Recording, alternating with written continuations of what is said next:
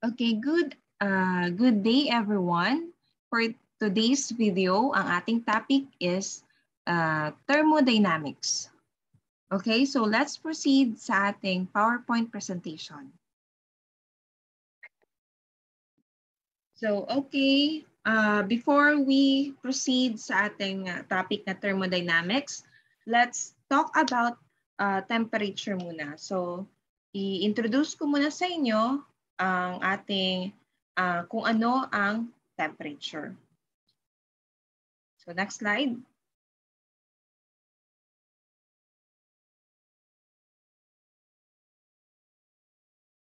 So introduction ng ating topic.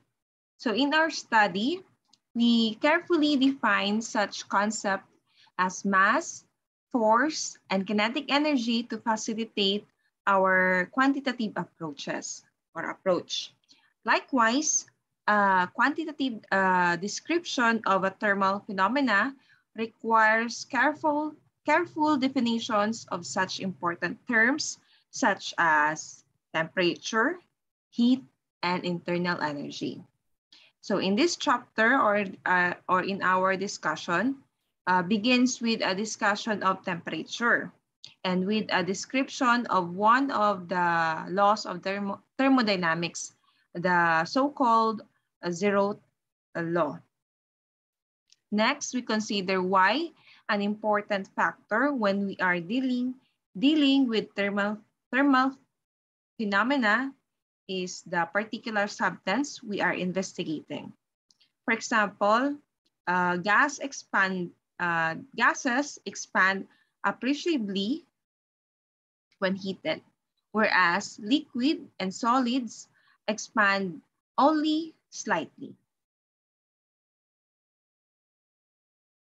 So here we will define kung ano ang temperature. So we often associate the concept of temperature with how hot or cold an object feels when we touch it.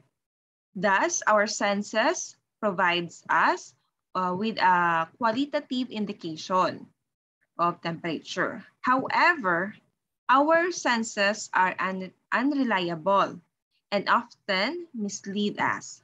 For example nito, if we remove a metal ice tray and a cardboard box of a frozen vegetable from the freezer, yung ating ice tray feels colder than doon sa ating cardboard box, even though both of them are at the same temperature. Kumbaga nasa freezer lang man din sila, pero mas malamig hawakan yung ating metal tray, yung ice tray, kaysa doon sa cardboard box. So these two objects feel different because metal transfers energy by heat at a higher rate than doon sa ating cardboard. What we need is a reliable and reproducible method for measuring a relative hotness or coldness of objects rather than the rate of energy transfer. Scientists have developed a variety of thermometers for making such quantitative measurements. To understand the concept of temperature, it is useful to define two often used phrases, yung ating thermal contact and thermal equilibrium. So here, to grasp the meaning ng ating thermal contact, imagine that two objects are placed in an insulated container such that they interact with each other but not with the environment. So if the objects are at different temperatures, energy is exchanged between them, okay? Hanggang sa makaabot sila ng thermal equilibrium. So even if they are initially not in physical contact with each other, even if initially they are not in physical contact with each other. Next, yung ating thermal equilibrium.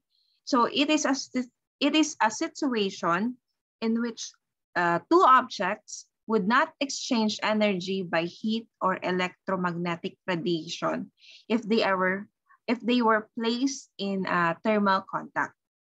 We can think of temperature as a property that determines whether an object is in thermal equilibrium with other objects.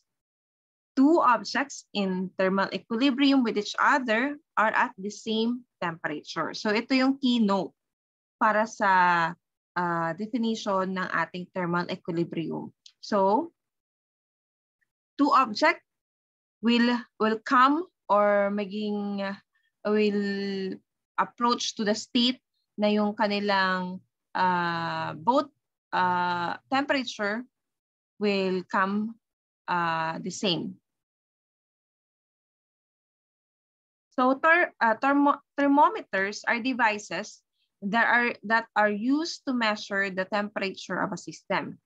All thermometers are based on the principle that some physical property of a system changes as the system's temperature changes.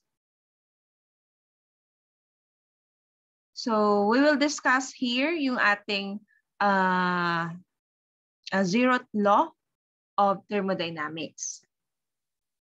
So let us consider itong sa ating figure. So object A and object B. So ito yung ating object A.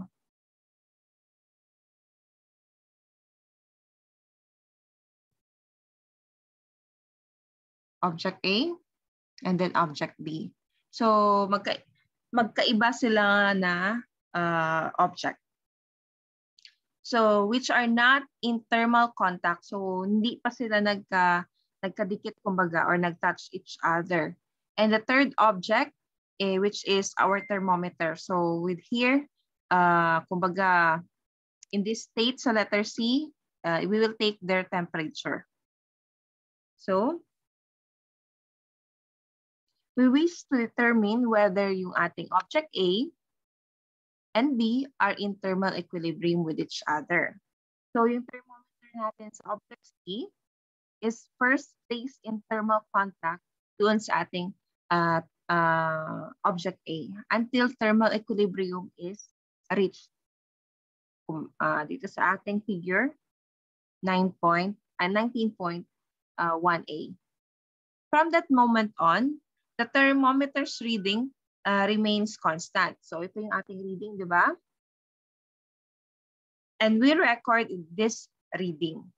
Then yung thermometer is then removed from the object A and placed in thermal contact with object B, as shown sa ating figure, letter B. The reading is again recorded after thermal equilibrium is reached.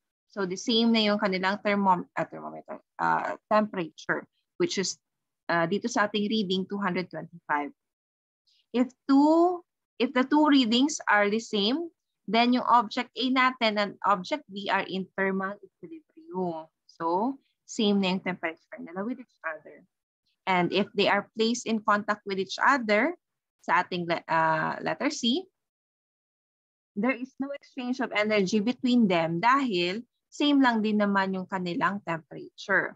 So we can summarize this result as the statement known as the zeroth law of thermodynamics or the law of equilibrium of temperature. So next.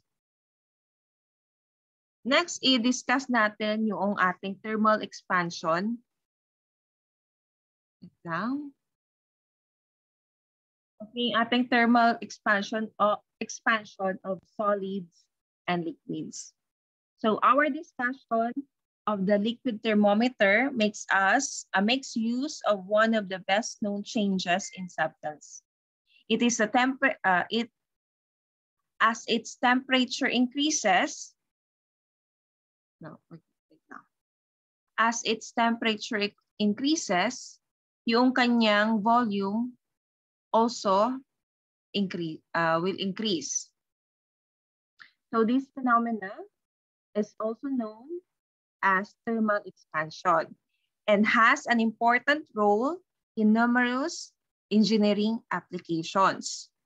For example, the thermal expansion of joints, such as those in our figure 19.17. So, in our figure, must be included in buildings, concrete highways, railroads, brick walls, and bridges to compensate for the dimensional changes that occur as the temperature changes. Thermal expansion is a consequence of the change in the average separation between the atoms in an object. If thermal expansion is sufficiently small relative to its object's initial dimension, then yung change in any dimension is, to a good approximation, proportional to the first power of the temperature change. So dito sa ating figure, sa ating figure A, yung ating thermal expansion joints are used to separate section of roadways on bridges. So without these joints, the surface would buckle due to thermal expansion on a very hot days or crack due to contraction on very cold days. Sa letter B naman natin, the long vertical joint, itong ating vertical joint. Ito. Is filled with soft material that allows the wall to expand and contract as the temperature of the bricks changes. So kung wala kasi tayo ditong, in layman's term lang, kung wala tayong space para sa ating expansion, if dikit lang talaga yan siya, so once na mag-init yung ating environment, yung ating object or yung ating material, malalaki kasi yan siya. So kung wala tayong ibibigay na space for expansion, magka-crack yung ating material. And then same lang din ang concept dito sa ating mga bricks. Kaya yung ating mga bricks, meron tayong mga spaces na to allow expansion. So next, yung ating thermal expansion formula. Suppose that an object has an initial length Li along some direction at some temperature, and that the length increases by the amount of L for a change in temperature T. Because it is convenient to consider the fractional change in length per degree of temperature change, we define the average the coefficient of linear expansion as in this formula. So yung ating linear expansion is delta L. So ang formula natin is yung ating alpha times sa ating initial length times a change in temperature. Okay.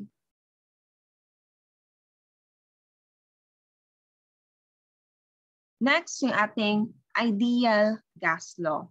So in this expression known as the ideal gas law, yung ating R is constant. And yung ating N is the number of moles of gas in the sample.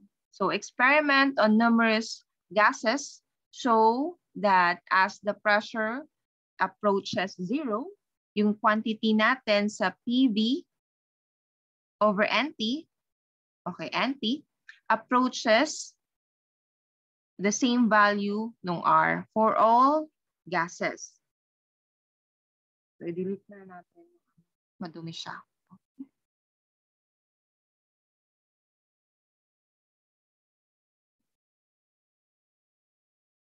Okay. For this reason, yung ating R or is called the universal gas.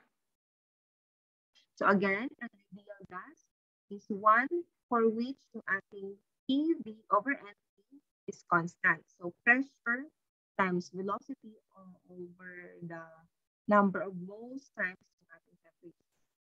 An ideal gas is described by the equation of the state. Yung ating PV equals to N equals to RT. Equals to N RT.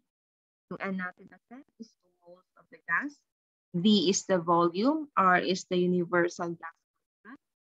Ito, may other unit pa ito siya. So, kumbaga, convert nyo into other unit. And then yung T natin is absolute temperature, which is sa Kelvin ang unit. A real gas behaves approximately as an ideal gas if it has a low density.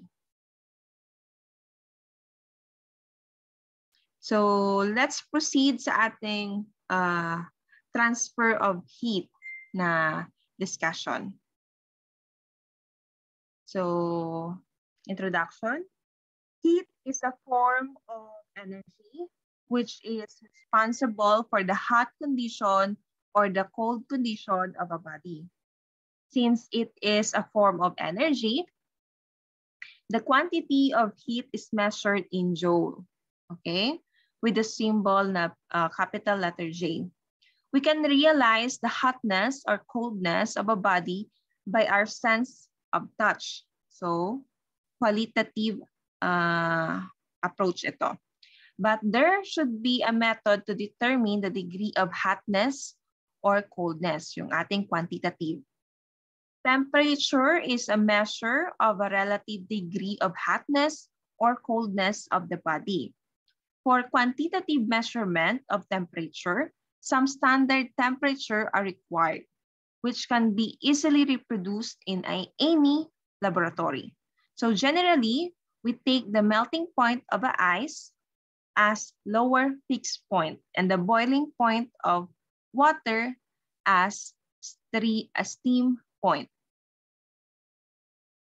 So yung ating melting point or ice point, yung ating degree is 2 degrees Celsius. Ito yung ating ice state. And then yung 100 degrees Celsius natin, yung ating steam state. So be sure to be familiar with this value ng ating Celsius with different states. Okay. So to measure the temperature, different scales are in use. So meron tayong centigrade. So in this scale, the temperature is measured in degree Celsius with symbol na degree Celsius. In this degree Celsius, degree and capital letter C. So in this scale, the lower fixed point is taken as a 0 degrees Celsius for ice point. Okay, ice point. And the upper fixed point is taken as 100 degrees Celsius for steam point. So we have here yung ating formula to interchange, kumbaga, kung convert natin yung ating Celsius into temperature. Or we have the value ng temperature and convert it to Celsius. Next is yung Fahrenheit scale. In this scale, the temperature is measured in degree Fahrenheit with the symbol of degree and capital letter F. Here, the lower fixed point or yung ating ice point is taken as 32 degree Fahrenheit. And the upper fixed point or yung ating steam point is taken as 212 degree Fahrenheit. So we have here yung kanyang formula. Okay, formula.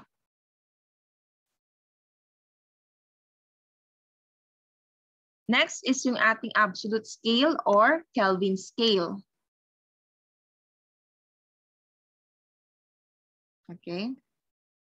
In this scale, the temperature is measured by the unit Kelvin with the symbol na big letter K.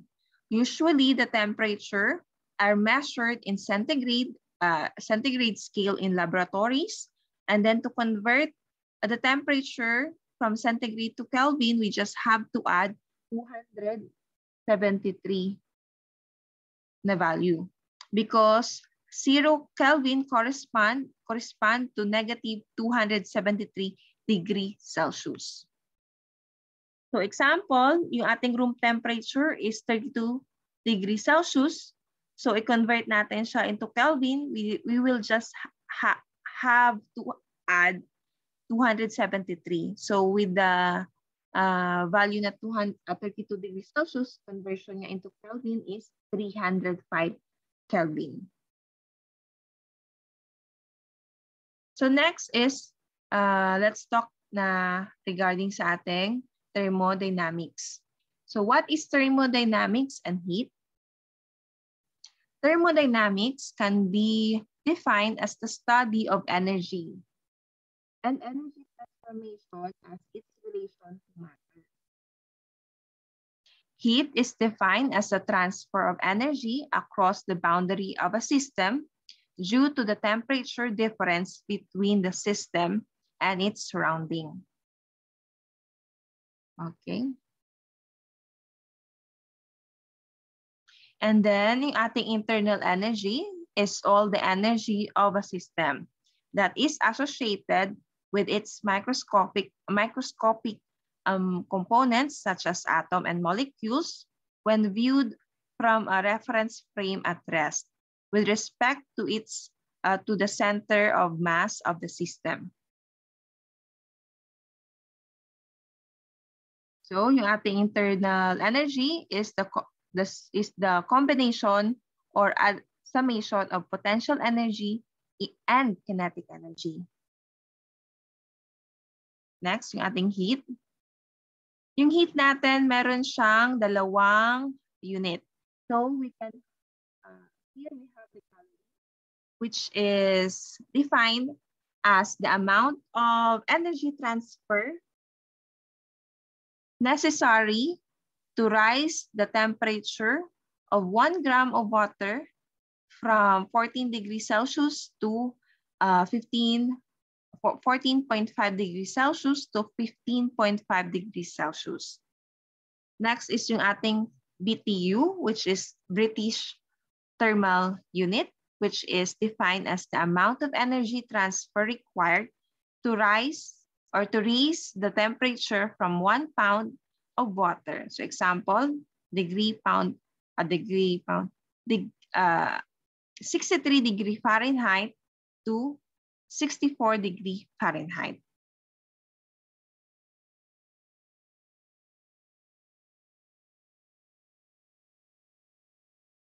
Next, yung ating latent heat. So latent heat or yung ating fusion, which is represented as L sub F, is the term used when the phase change its form from solid to liquid. To fuse means to combine by melting. Latent heat of vaporization is represented as L sub V. Is the term used when the phase changes from liquid to gas. So yung ating liquid vaporize. So we have here yung ating table with the latent heats of fusion, value ng latent heats of fusion and vaporization. So kung masali mo ito sa ating exam, itong table na to is will be given.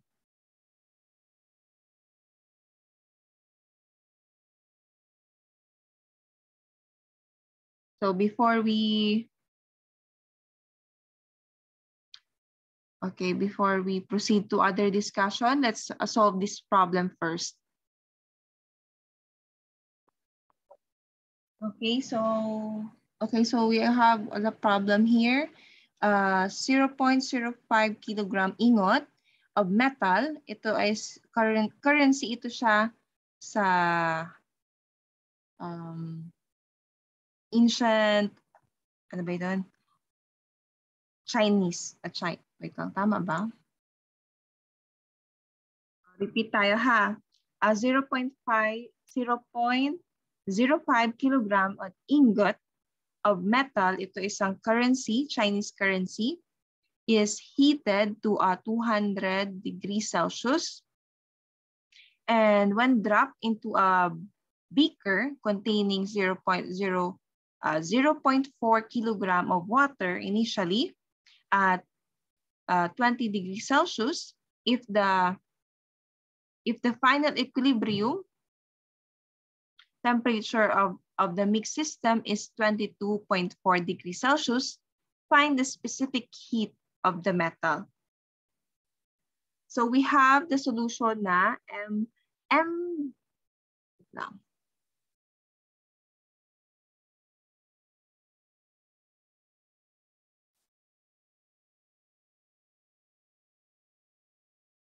MW, which is the mass of water.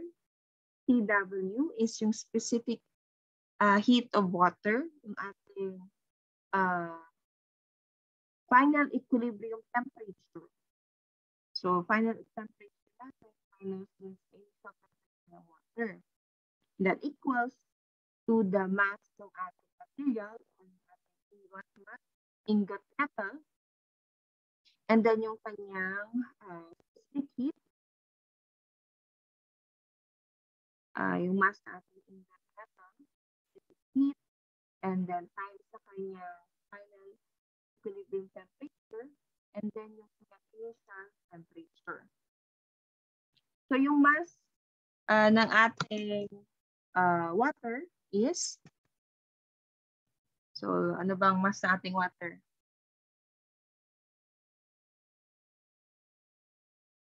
Ito. So 0.4 kilogram of water. So yan ang ating mass of water. Next is ano ang ating specific heat of water. So balik tayo dun sa table ng ating specific heat. So here, yung ating table or yes, table ng ating specific heat. So water. So ito yung ating value. Okay? So ito yung ating i-consider na unit. So 4,186 ang ating value for the specific heat of water.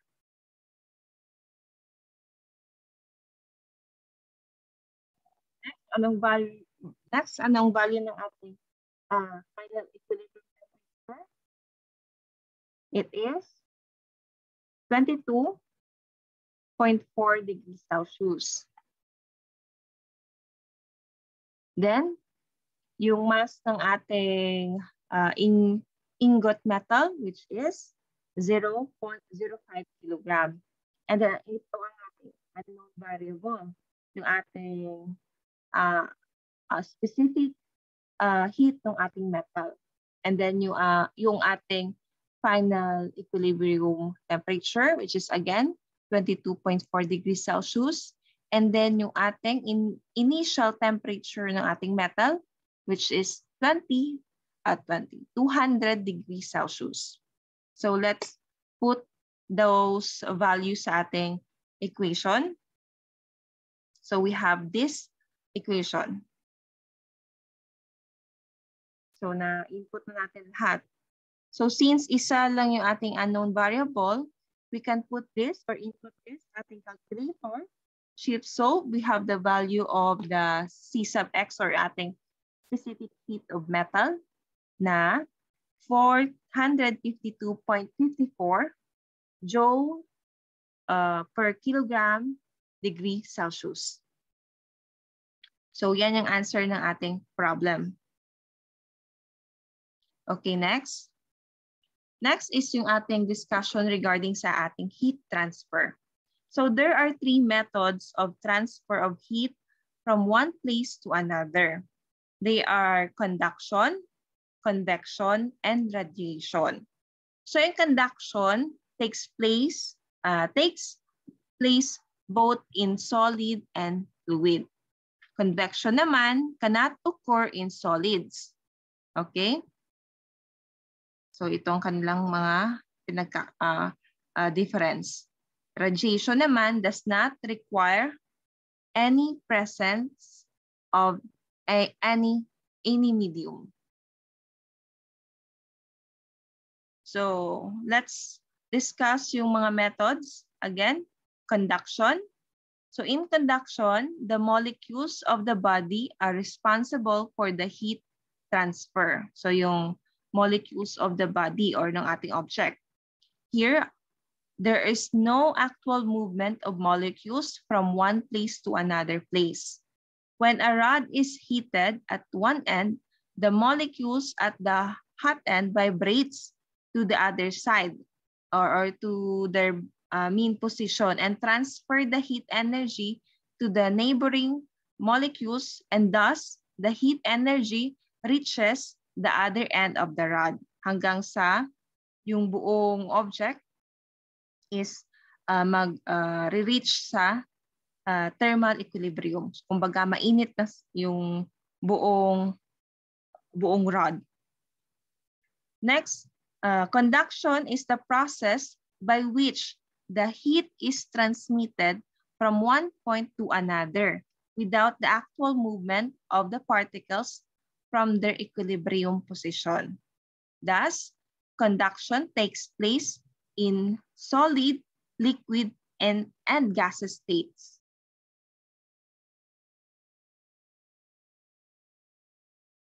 Next, yung ating coefficient of thermal conductivity.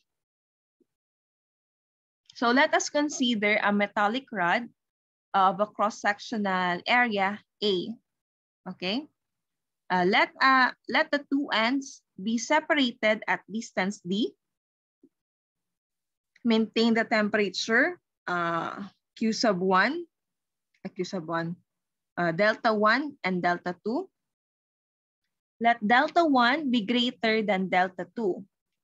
The heat flows from the end of the higher temperature to the end of the lower temperature. So kung dito sa ating delta 1, dito yung ating heat source.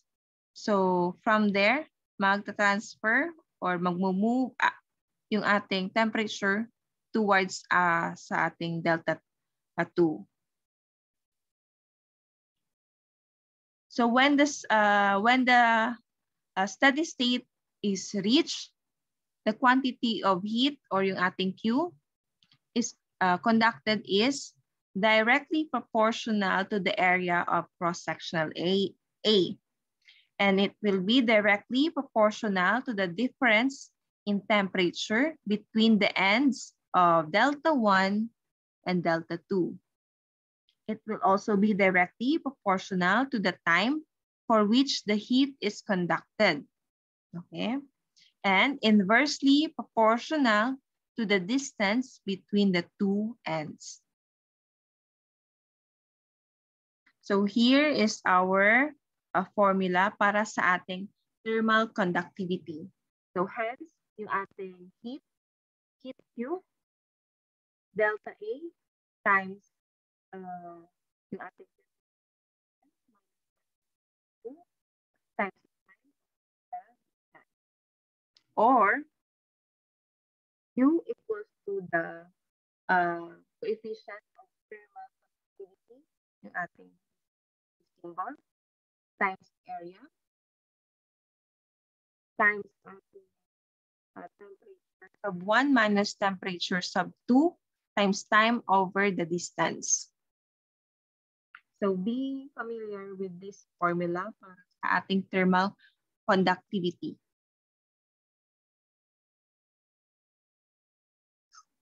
So meron tayo ditong table of our thermal conductors. We have the substance na silver, copper, aluminum, steel, lead, and concrete.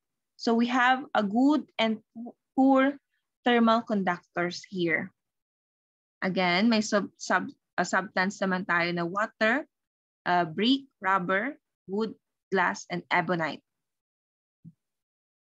This, itong ating table is from good conductor, which is yung ating silver ang nasa ating top list. to the poor thermal conductors. So this ebonite na substance ang ating nasa bottom ng ating table, which will be our poor thermal conductor.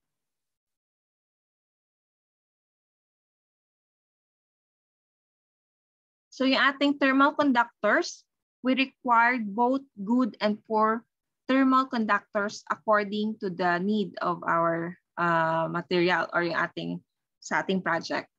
So materials having higher values of coefficient of thermal conductivity are termed as good thermal conductors. And the materials having lower values ng ating coefficient of thermal conductivity, they are called as poor thermal conductors or ating insulators.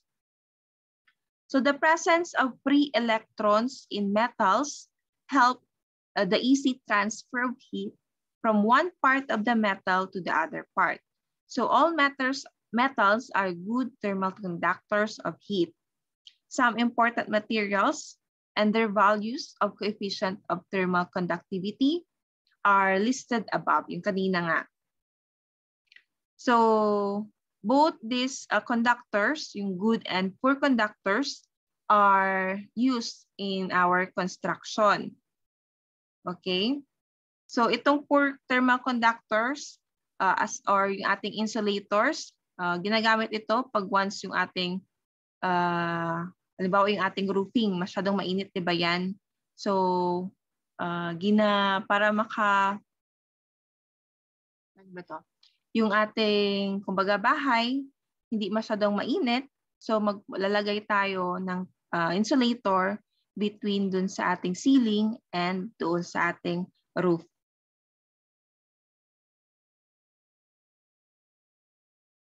So yun nga yung uses ng ating thermal conductors. Number 1, handles made of wood or ebonite are provided for cookers or dun sa ating mga hot water vessels. Number 2, hot water bottles are made of rubber and are able to keep hot water at high temperature for a considerable period of time.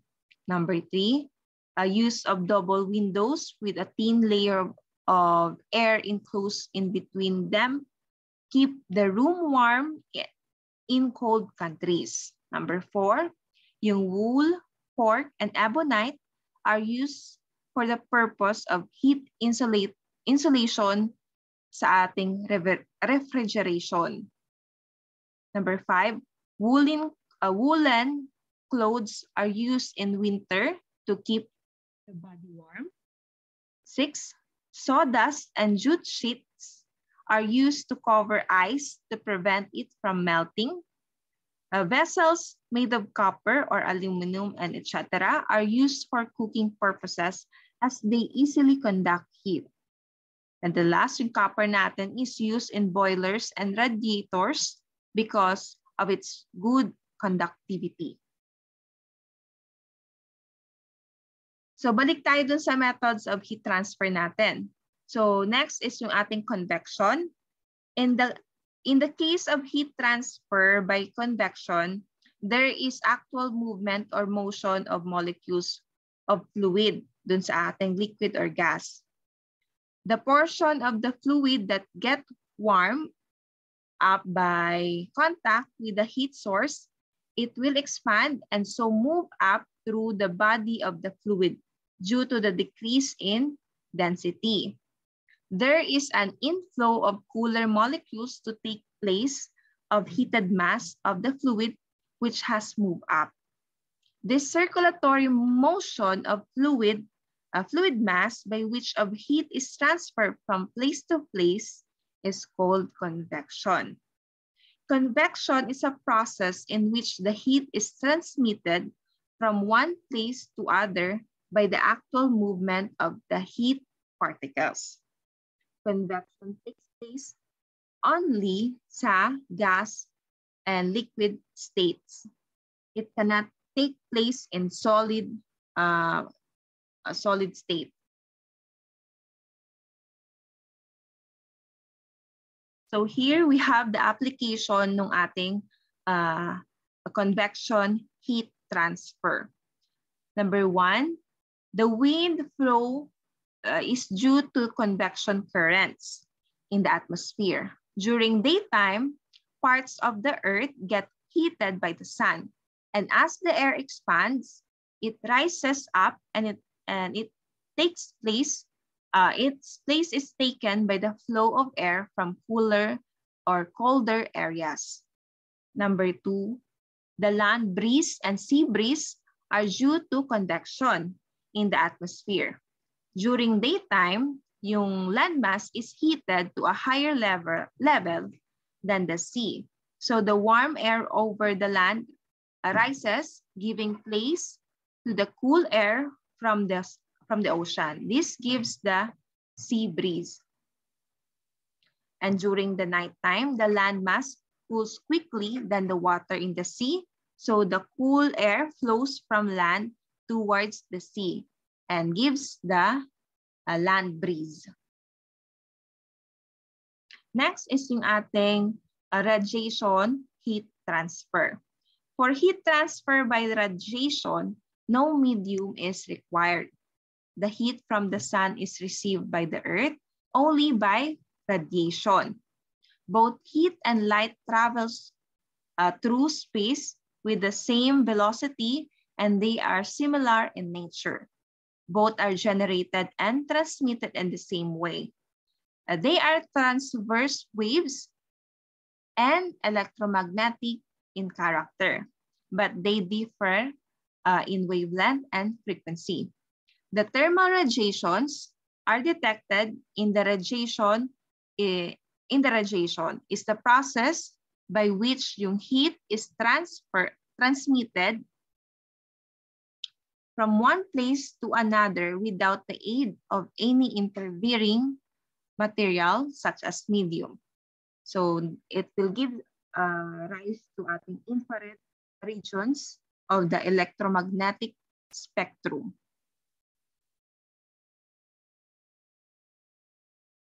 So here,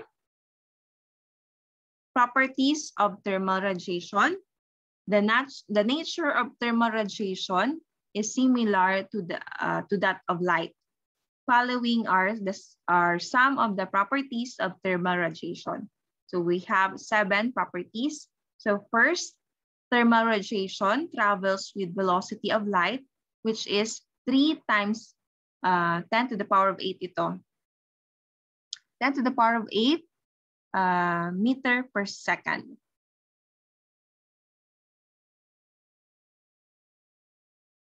Okay. Thermal radiation obeys the same laws of reflection, refraction, and etc. as light. Thermal radiation travels through vacuum. It obeys the law of inverse square as of the light. It travels in straight lines. When thermal radiation falls on any body which can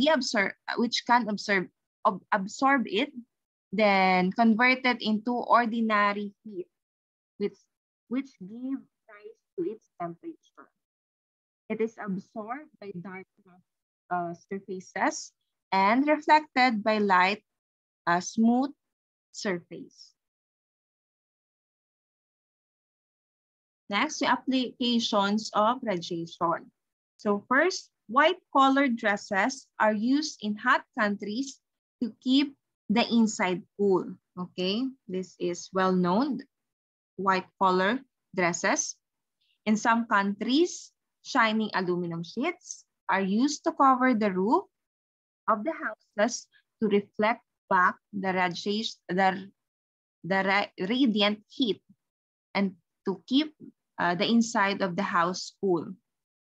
Cooking vessels is painted black at the bottom for greater absorption of heat, but polished at the top to minimize radiation losses. And in cold countries, hot air or water runs through pipes along the walls inside the building, and the radiant heat energy keeps the occupants warm by central heating. Okay, so Next is pag-usapan natin yung laws of thermodynamics. So we have 4 laws. Yung ating zeroth law. We discussed it a while ago, yung ating thermal contact and thermal equilibrium. Next is yung ating first law of thermodynamics. Nandito yung ating law of conservation of energy. Second law is yung ating entropy as physical property. And then third law is ang ating heat theorem. So again, yung ating zeroth law of thermodynamics, as we discussed a while ago. So if object A and B are separate in thermal equilibrium with the third object C, then A and B are in thermal equilibrium with each other when yung kanilang temperature is the same. So thermal contact, if energy can be exchanged between them by this process, is due to a temperature difference. So itong thermal contact na ito, if ever yung ating object A is mas mainit sa ating object B, so meron tayong heat transfer from object A to object B. So hanggang sa hindi pa mag-reach to the same temperature yung object, so yung thermal contact is still ongoing. Then after maging magre-reach sa same temperature yung ating object, then yung ating, it will gives rise to thermal equilibrium. So thermal equilibrium is a situation in which two objects would not exchange energy by heat or electromagnetic radiation kasi yung kanilang temperature is already the same if they were placed in thermal contact. So next is our first law, which is conservation of energy principle. So during an interaction, energy can change from one form to another, but the total amount of energy remains constant. So there are two ways in which the energy can be transferred between a system and its surrounding. So we have the from chemical energy to kinetic energy. So in this figure, kumbaga ito ating figure, we have this kumbaga from sugar to the energy ng ating mga kids. So sabi nga nila, once na maka-intake yung mga bata, mga toddler ng sugar, mas magiging energetic sila, mas magiging makulit. So we have that energy transformation. And then next is yung ating light energy. So with the energy from the sun, it will give rise to photosynthesis. So it will give kumbaga yung food ng ating food ng ating plants para lumaki pa sila lalo. Work is done on the system which requires that there be a macroscopic displacement of the point of the application of a force. Heat, which occur on a molecular level whenever a temperature difference exists across the boundary of the system. So equation ng ating first law is yung delta E. Yung delta E is yung change in internal energy is equals to yung ating Q is heat plus yung ating W, which is work. So heat is absorbed, positive yung ating Q, and when the heat is released, yung ating value sa ating Q is negative. So the work done by the system, positive. The work done on the system, the value ng ating work is negative. So again, yung ating equation for this, if the energy is added by the heat to the system, kept at constant volume, then all the transferred energy remains in the system as an increase in its internal energy. So yung ating work is 0, so constant ang volume natin. So if this happen, yung ating change in internal energy will be proportional or equal dun sa ating heat, which is under the isovolumetric process. Number 2, a process that occurs at constant temperature is called an isothermal process, or yung ating temperature is constant. So yung ating internal energy or yung change sa internal energy is equals to 0. And yung ating heat is equals to a negative value of work. So this gives rise to our isothermal process. Next is yung ating isothermal expansion of gas, a process that occurs at constant temperature. This is called an isothermal process, where yung ating N is number of moles, yung ating R is the gas constant. Na-topic na natin ito a while ago, pero i-recap lang natin. Yung T is the absolute temperature, which is in Kelvin. Yung VI natin, initial volume, VF, final volume. So, again, pipindot ko agad. So, yung ating work in terms of isothermal process, formula is ito. So, take note ito for our problem solving for the following slides. Okay, so problem number 1 or problem number 2 na ito, hindi ko na edit. So 1.0 mole sample of an ideal gas is kept at 0.0 during an expansion of 3.0 liter to 10.0 liter. Okay, nagkamali ako na input. Sandali lang. Ayusin natin.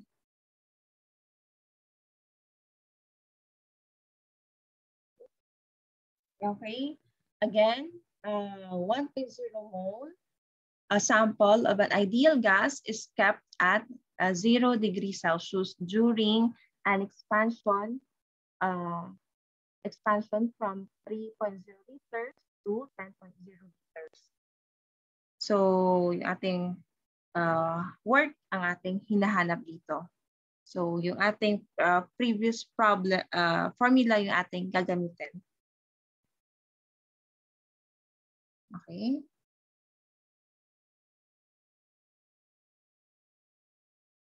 So, how much work is done on the gas during the expansion? So, yun nga, yung ating formula is equals to N, which is yung ating number of mole. R, yung ating gas constant. T, yung ating temperature.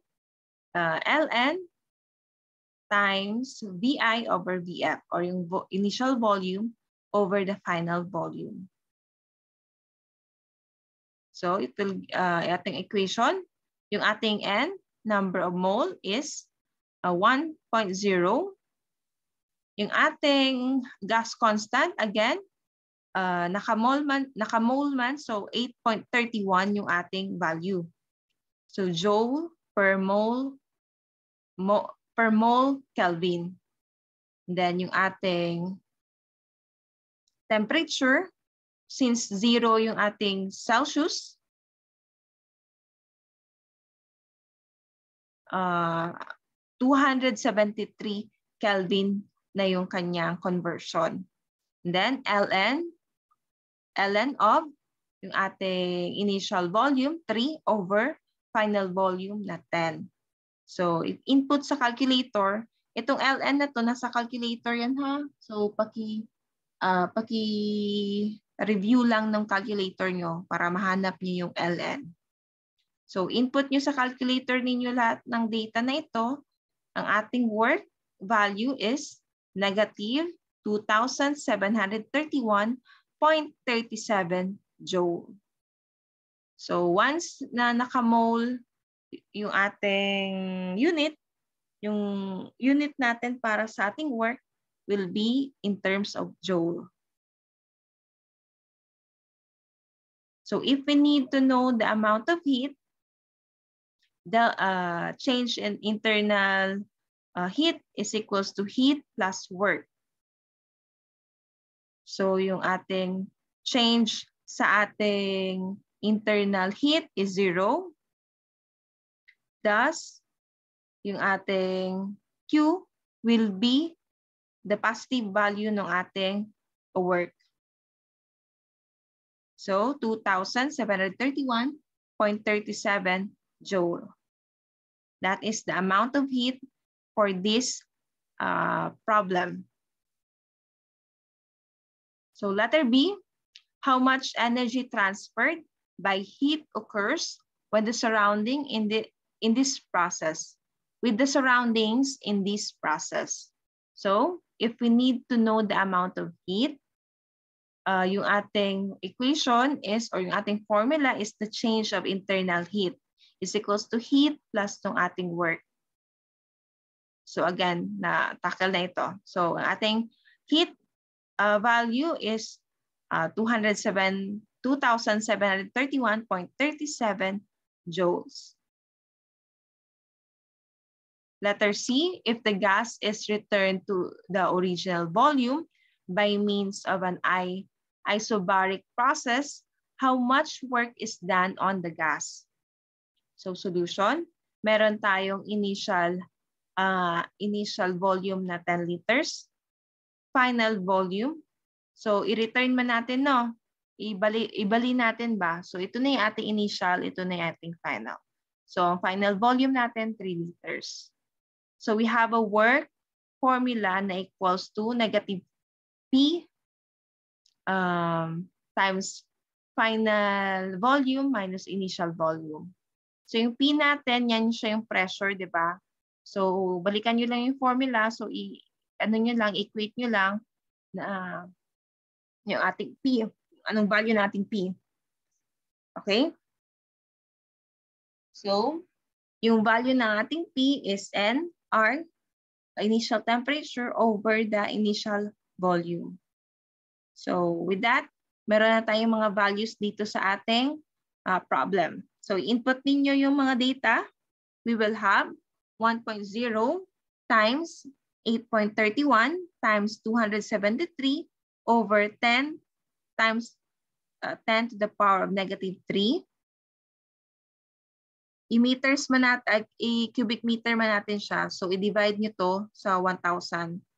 So i-convert yung liters to cubic meters. So i-divide siya ng 1,000. Kaya naging ganito yung ating value. 10 times 10 to the power of negative 3.